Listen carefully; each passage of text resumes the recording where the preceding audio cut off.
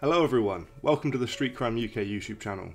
Thank you for joining us. Please don't forget to like, share and subscribe for more exciting true crime content. Today we'll be looking at a criminal case, the killing of a teenager, Ben Michael Kinsella, that changed the history of knife crime in the UK. He was a 16-year-old student at Holloway School who was stabbed to death in an attack by 3 men in June 2008 in Islington.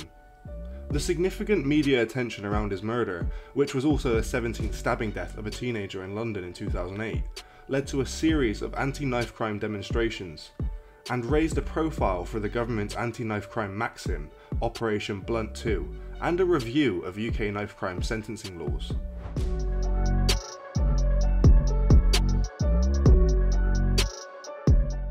Mr Ben Michael Kinsella was born on the 27th of October 1991. He was born the son of a cab driver, George Kinsella, and his wife Deborah, a school secretary. He has a half-brother, 3 half-sisters, and a younger full sister. Like his older half-sister, Miss Brooke Kinsella, who played Kelly Taylor in the BBC soap opera EastEnders from 2001 to 2004, Mr Kinsella had been involved in acting, and he had a bit of a part as Tyrone Dooley in a 2004 episode of The Bill. He was a popular and academically gifted student. Friends spoke of his caring and comical nature, adding he was full of energy and that he was the life and soul of his class. Before his death, Mr Kinsella had become concerned about knife crime after being threatened whilst working part-time at Zebedee's Cafe in Islington, where he prevented the theft of a mountain bike. He wrote a letter to the UK's then Prime Minister Gordon Brown as part of his English GCSE coursework, urging him to stamp out knife crime, and suggesting parenting classes, curfews and youth clubs as possible solutions. The letter was later forwarded to Mr Brown by his family. He had also written a creative writing piece in which he ironically imagined his own death from stabbing. In August 2008 it was reported that he had passed all of his GCSEs, receiving 2 grade A stars, 3 A's, 4 B's and 1 C. As an aspiring graphic designer, Mr Kinsella had also produced a design of the letter K that became a symbol against knife crime violence.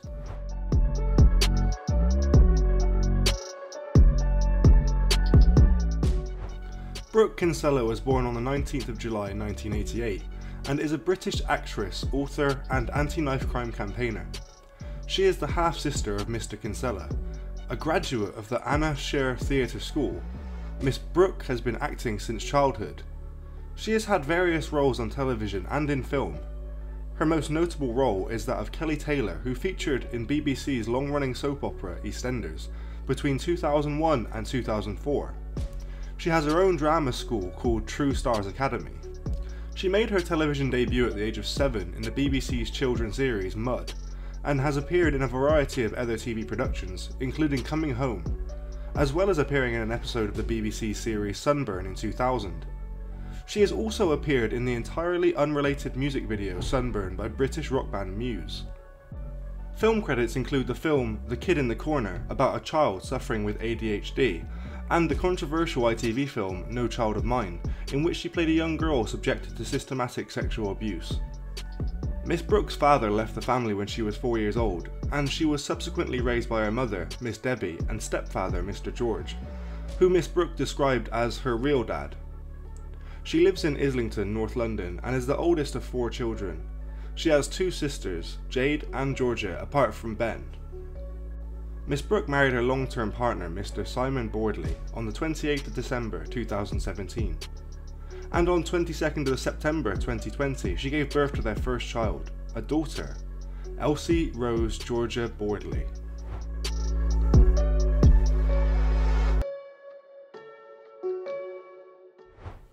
On the 28th of June 2008, Mr Kinsella was out celebrating the end of his GCSE exams with friends in Shillybeer's Brasserie Bar, which is now called the Depot N7, located at North Road in the heart of London.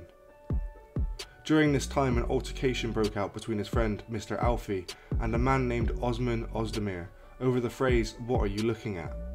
Having been separated by a door supervisor, a friend of Mr Ozdemir's, Mr Jade Braithwaite, was heard saying phrases including, "Tell your boy if he wants trouble, I've got my tool on me and it will open you up. I'll stab people up. If you want it, I'll give it to you. Don't you know who I am?" Mr Braithwaite was also said to be frequently motioning to the inside of his jeans as if he had a weapon. The altercation between Mr Alfie and Mr Ozdemir went outside the bar, where Mr Ozdemir and another of Mr Braithwaite's friends were glassed. Braithwaite and his friends subsequently fled the scene, and shortly before 2 AM on the 29th of June, Mr Kinsella and his friends decided to return home. When they noticed they were being followed, his friends began to run. Mr Kinsella, however, did not, as he knew he had nothing to do with the earlier disturbance. He then crossed over the road in order to distance himself. He was then jointly cornered between the two white vans by Mr Braithwaite. Mr Michael, Alleyne and Mr Kika, as the three closed in on him, he was heard pleading, "What are you coming over to me for? I haven't done anything." Moments later, Mr Kinsella was kicked and punched to the ground and then slashed with a knife, receiving 11 stab wounds to the chest and back in a period witnesses testified to be only a 5-second duration. In this brutal attack, 2 wounds entered his lungs, causing his lung to collapse, and another inflicted with such force that it went straight through his 3rd rib, splitting it before entering the top of his heart. His pulmonary artery had also been punctured, and some of his wounds were nearly 7 inches deep. His hands also suffered stab wounds, indicating that he tried to fend off the knives. CCTV footage showed Kinsella stagger from the scene, where he was supported by his friend, Lewis, son of the Birds of a Feather actress Linda Robson. Mr Kinsella was pronounced dead at 7:24 in the morning as a result of massive blood loss from numerous stab wounds. It was reported that Mr Kinsella had lost almost all the blood in his body.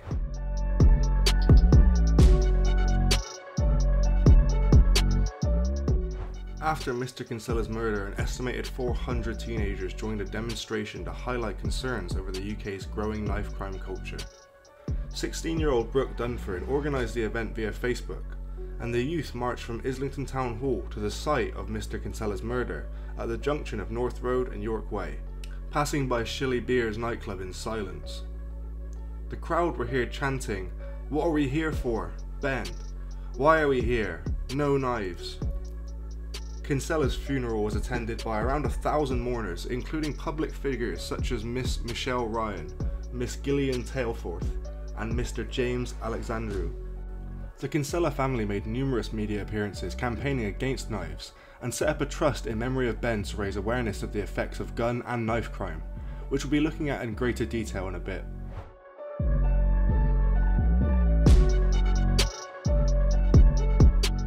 Three men were accused and later convicted of Mr Kinsella's murder. First up was Mr J. Darrell Braithwaite of Bow, London. Mr Braithwaite was aged 19 at the time of Mr Kinsella's murder and 20 at the time of sentencing. With a height of 6'6", Mr Braithwaite had hoped to become a professional goalkeeper and played in an Islington youth league until its closure when he was 14. He had also worked as a coach at a local leisure centre prior to the murder. Mr Braithwaite had a reprimand for possession of cannabis and was convicted of attempted theft of a laptop computer from a fellow teenager. He was given a 1-year detention and training order in 2006, but during 2007 his sentence was cut on appeal to community service. Next was Mr Michael Leroy Alleyne. Mr Alleyne of Islington, London was aged 18 both at the time of Mr Kinsella's murder and at the time of sentencing. He had been released 3 months earlier from a young offender institution and was under the supervision of the council's youth offending team at the time of the murder.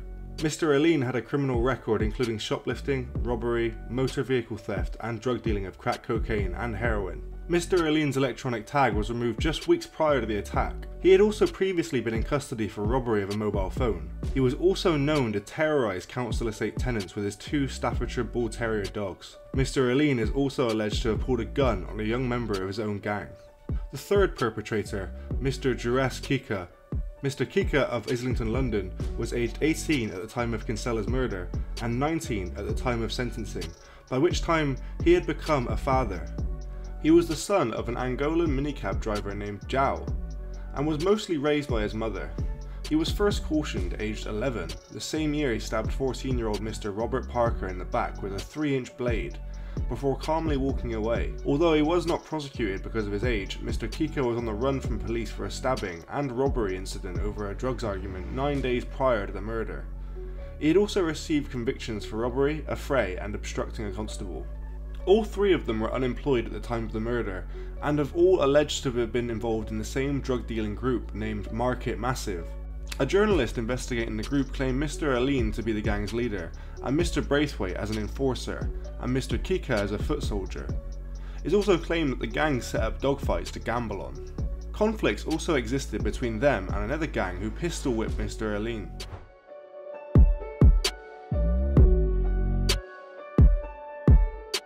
The prosecution amassed a large amount of evidence, and that was used during the 7-week trial. All 3 defendants were witnessed running together at Mr. Kinsella prior to the murder, and later standing together shortly afterwards. Mr. Alleyne, Mr Kika, was then seen going to Mr. Alleyne's father's flat. This flat was raided by police shortly afterwards, but Mr. Alleyne and Mr Kika had already walked through a police cordon and fled to Mr. Alleyne's cousin's flat in Chadwell Heath, where they were apprehended after running along rooftops. Mr. Alleyne's father had originally indicated that Mr. Alleyne and Mr. Kika returned to the flat around 2:30 AM, but changed his statement 6 months later, claiming that it was confused due to an injury he received during the raid itself. When giving testimony, Alleyne's father admitted that his son had said to him, "If it hadn't been for you, I wouldn't be in this mess." Several of Mr. Kinsella's friends also testified about Mr. Braithwaite's activities in Shillybeer's nightclub. Mr. Alleyne's cousin, Kelly, later claimed that Mr. Alleyne and Mr. Kika had confessed the murder to her. The police never found the murder weapon or weapons involved.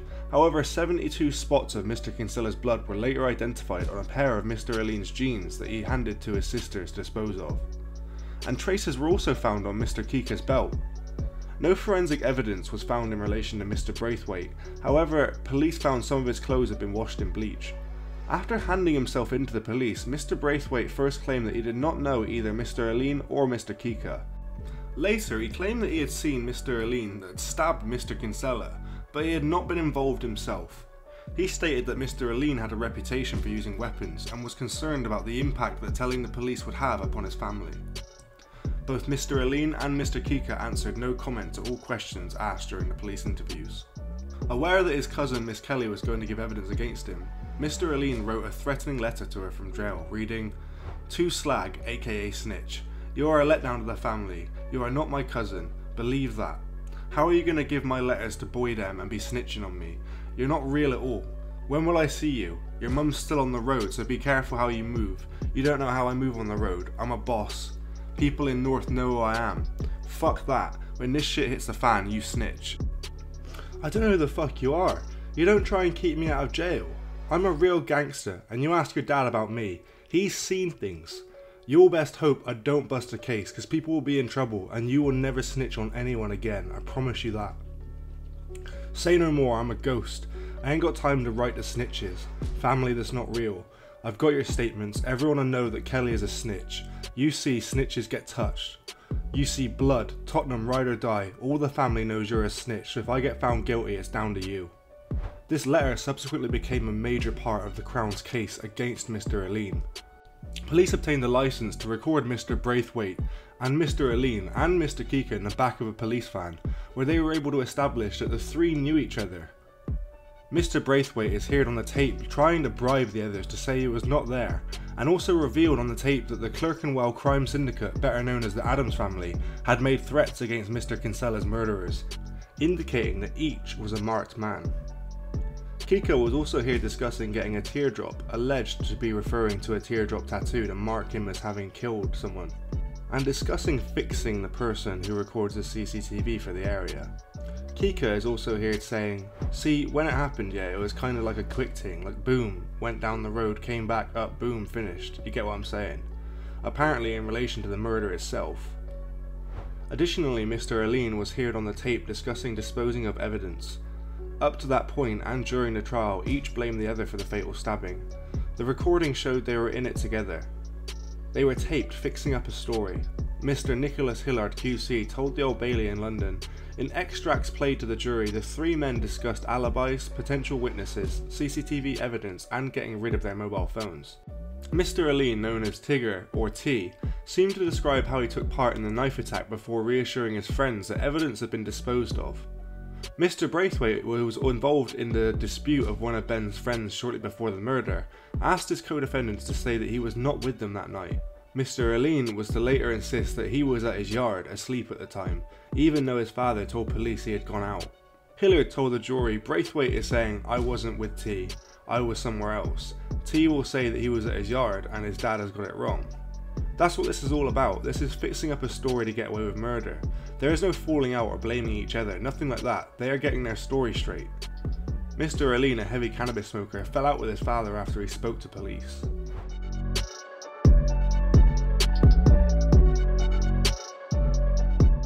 On the 13th of October 2008, all three defendants pleaded not guilty to the charge of murder. A 7-week trial began at the Old Bailey on the 27th of April 2009. The judge was the Common Sergeant of London, Brian Barker QC. The Crown Prosecution Service was represented by Mr Nicholas Hillard, QC, and Mr Duncan Penny. During the course of the trial, both Mr Braithwaite and Mr Alleyne took the witness stand.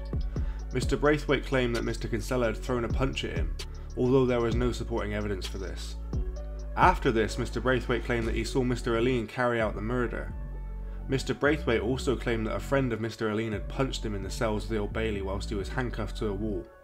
Mr Alleyne claimed that he had been contacted by Mr Braithwaite and asked to back him following a dispute at Shilly Beers, although no phone records identified a call between Mr Braithwaite and Mr Alleyne prior to the attack. Mr Kika exercised his right of silence and did not take the witness stand. Having retired to consider their verdict on 9th of June, the jury returned on the 11th of June with a unanimous verdict of guilty in relation to all three defendants. The victim's mother, Miss Deborah Kinsella, then read out a victim impact statement in court following the verdict, the full text of which can be found online. At the Old Bailey on the 12th of June 2009, Judge Brian Barker QC sentenced Mr Braithwaite, Mr Alleyne and Mr Kika each to life imprisonment with a minimum term of 19 years. Passing sentence, the judge described the attack on Mr Kinsella as brutal, cowardly and totally unjustified, adding that "your blind and heartless anger that night defies belief." He continued saying that there was no possible excuse for such an arrogant and unfeeling attack on someone who had done nothing. He also condemned them for picking on an obviously younger and smaller lone victim, and for their total lack of remorse. The defendants were jeered by members of the public in the public gallery. Mr Kika and Mr Alleyne gestured back at the gallery as if they were firing guns.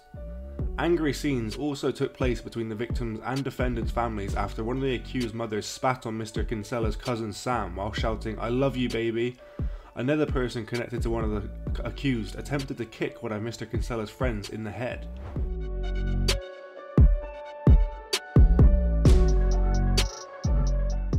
After the trial, Kinsella family called for stronger sentences for knife crimes. Mr Kinsella's father was quoted as saying, "If you murder someone with a gun, the starting tariff is 30 years, but if you do it with a knife, it's 15 years. The UK Secretary of State for Justice, Jack Straw, agreed to carry out a review of knife crime sentencing laws shortly afterwards. The Kinsella family said to them, "Life should mean life. Although it is not possible in English law to give a whole life tariff to murderers under the age of 21, a review of the sentencing by the Attorney General for England and Wales, Baroness Scotland, determined that the sentencing would not be referred to the Court of Appeal as unduly lenient."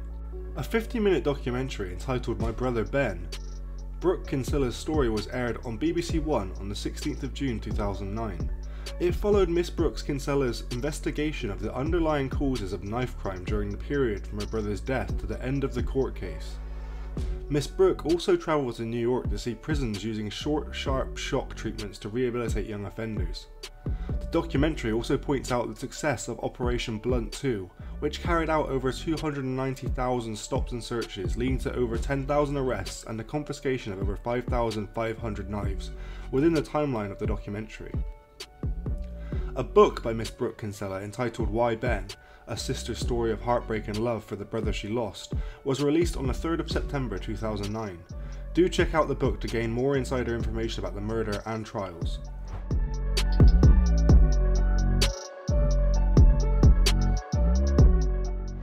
On the 28th of June 2009, it was reported that all three killers were set to appeal against their sentences, stating the tariff was too harsh. They claimed that the publicity surrounding the case was a factor in their sentences. On the 13th of November 2009, Mr Kika lost his appeal to challenge his 19-year sentence. He argued his sentence was manifestly excessive. However, the Lord Judge Mr Justice Penry Davey and Mr Justice Henriques rejected this statement, saying that the term could not remotely be described as excessive. They concluded that there is no true mitigation. There was no guilty plea, no remorse, and no insight into the devastation that had been caused. They accepted that the applicant was young when the murder was committed, but added that Mr Kika knew exactly what they were doing. They all did. They were all equally involved. They all intended to kill the young victim. They had hunted him down and mercilessly done him to death to avenge an insignificant slight for which he bore no responsibility whatsoever. They stated that Mr Kinsella did not say or do anything which could even be misinterpreted as provocation, adding that all that this boy wanted to do was get away from trouble, but we cannot mince words, he was cut down before he could reach safety.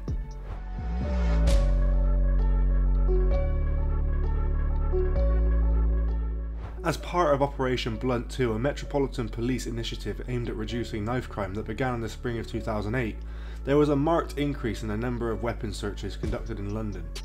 London boroughs were assigned to one of 3 tiers based on intelligence of the knife crime problem. Resources were prioritised to 10 Tier 1 boroughs, and to a lesser extent to 6 Tier 2 boroughs.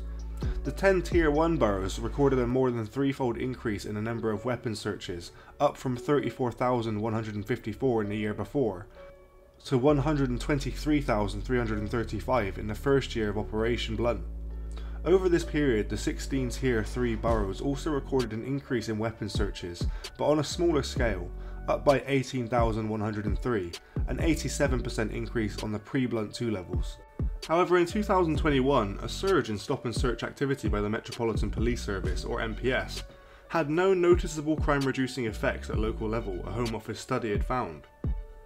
Experts examined the impact of an initiative aimed at reducing knife crime in 2008 and 2009 that saw a sharp jump in weapons searches carried out in the capital. At the time, officers were carrying out one search every 20 seconds on average nationwide. The analysis focused on 9 measures of police-recorded crime, including different types of assault, involving sharp instruments, robbery with weapons, drug possession, and drugs possession offences, and 3 types of acquisitive crime. The greater use of weapon searches was not effective at the borough level for reducing crime. Overall, analysis showed that there were no discernible crime-reducing effects from a large surge in stop and search activity at the borough level during the operation.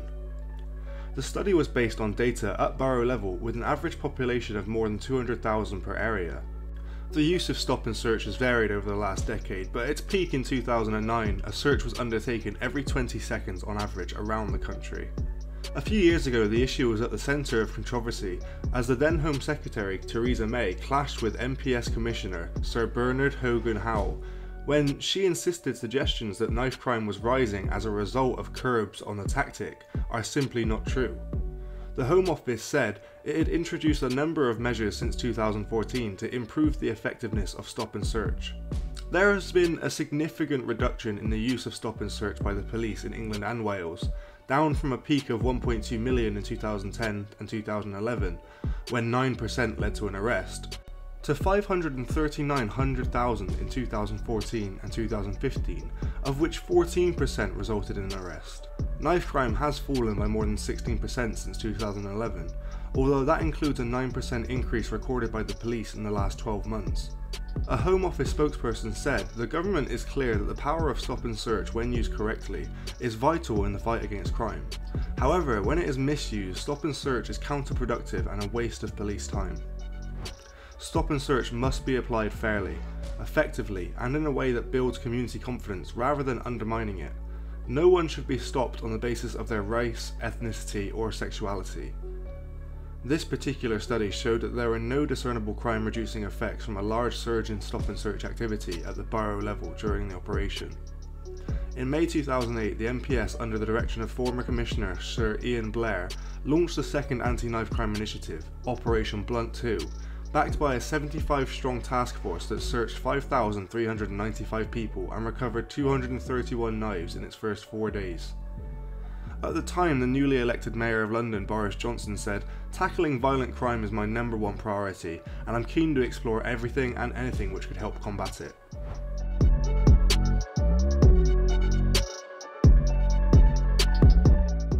After agreeing on request by the Kinsella family and due to the public outrage surrounding the case, Justice Secretary Jack Straw announced the minimum tariff for murders committed with a knife would rise from 15 years to 25 years. And this happened in 2010. This new development was being called Ben's Law, and Ben's father, Mr George, hoped that the new law would act as a deterrent to anyone thinking of carrying a knife. Sentences for various violent crimes have been getting tougher over the years. New guidelines, which came into effect at the start of June 2011, mean any adult convicted of possessing a knife or acid for use as an offensive weapon is likely to face a longer prison term. The recommendations of the Sentencing Council are that anyone over the age of 18 who is caught with a bladed article in a public place should be jailed for at least 6 months. For juveniles, the suggested tariff is 4 months. Mr Patrick Green of the Ben Kinsella Trust said that although appropriate sentencing is important, it would not solve the problem. He described the current levels of violence involving knives as depressing, adding that it was hard to have any positives about what is going on at the moment. The sad thing is, it's not a flick of a switch, it's not going to change overnight. Measures will take time to bear fruit, and there needs to be significant investment from the public purse. Prevention plays such a big role. No young person is born with a knife in their hand.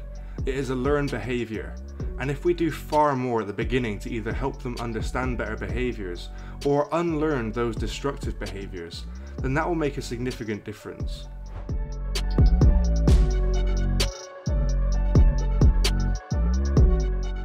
In 2018, at least 49 people were fatally stabbed in London, and during the first 4 months of 2018, there were 1,296 stabbings in the capital, according to the Met Police data.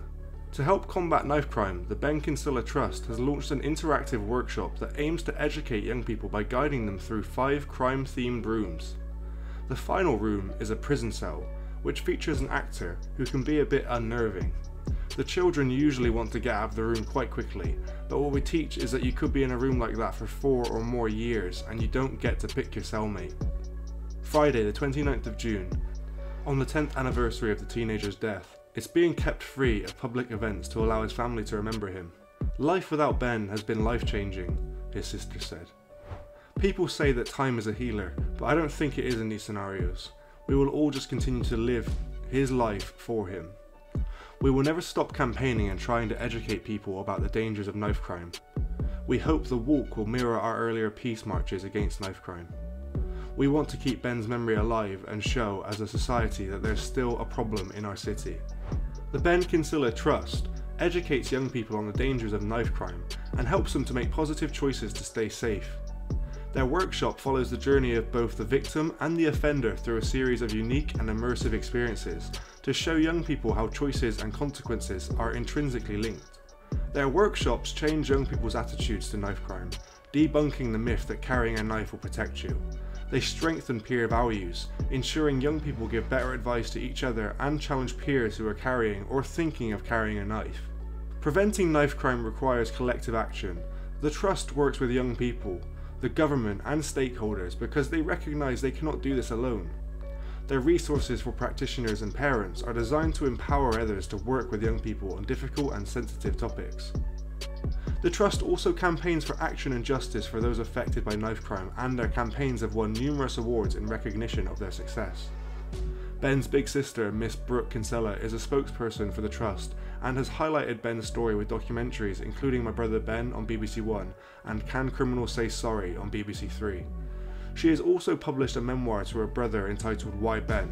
After Ben's death, she was given an advisory role to the coalition government and produced a report for the Home Office securing £18 million of funding for knife crime projects. Brooke was awarded an MBE for services to charity in 2012. Ben's mum, Miss Debbie Kinsella, Miss Debbie's extremely moving, impactful speech on the death of her son at court was key in ensuring the perpetrators received tough sentences. Alongside her family, Debbie is doing everything she can to make sure her son's death was not in vain and is trying her hardest to stop this happening to another mother. Miss Claire Clark is a superintendent with the Metropolitan Police. She joined the trustees when she was working in Islington with responsibility for neighbourhood policing and latterly gangs and crime operations. She is a passionate exponent of education and choice and has led work in reductions in serious youth violence and knife crime across the borough. Miss Claire supports the Trust's advising on crime and legal matters, giving insight to the challenges faced by young people in today's society. Miss Geeta Subramaniam Mooney joined us in 2014 following a close working relationship and supporting the Trust whilst the exhibition was based in Millwall. As head of crime reduction and supporting people in Lewisham, Miss Gita has an in-depth knowledge and experience of implementing and developing strategies on crime, drugs, antisocial behaviour, youth offending, commissioning drug and alcohol services, and supporting people's programs. Miss Gita's specialism in this area means that she can advise the Trust on youth justice and crime, engaging targeted young people, forming relationships with key partners and identifying funding streams. Miss Hannah Emami works in Camden Council as part of Camden Learning. Miss Hannah is passionate about social justice issues and affecting change through supporting children and young people. She was a primary school teacher for 7 years, supporting children and young people to make positive choices and providing support to young people and communities in times of crisis. Hannah's experience in the education sector means that she can support the Trust in developing education resources and targeted accessible information for young people. Mr. Sean O'Hare is a management consultant with extensive experience of leading transformation within the public sector. He has worked in 2/3 of London boroughs, in addition to numerous central government departments and agencies. In addition, Mr. Sean has worked with a number of organisations focused on improving youth opportunities and helping people move away from gangs, including MAC UK and Streets of Growth. He is committed to helping reduce knife crime in Britain through growing the essential educational work of the Kindsella Trust. Mrs. Cathy Uden joined the trustee board in 2016. Her specialism is in human resources, having spent 32 years as HR manager at the Metropolitan Police. Miss Cathy brings a wealth of experience to the board, ensuring best work practices are in place at all times. Kath has been a long-standing supporter of the Trust. She is a strong advocate for youth work and providing more prevention and early intervention opportunities to young people to divert them away from knife crime. Do you think there are sufficient efforts being undertaken to reduce knife crimes in the UK, or should more be done to protect the youth? Let us know your thoughts in the comments down below. Thanks for joining us today. If you enjoyed the video, don't forget to give it a like and a share, and leave any thoughts or suggestions you have in the comments section. We love to read through them all. And if you're new but enjoy UK true crime content, then subscribe to see when our newest video releases. And as always, stay safe.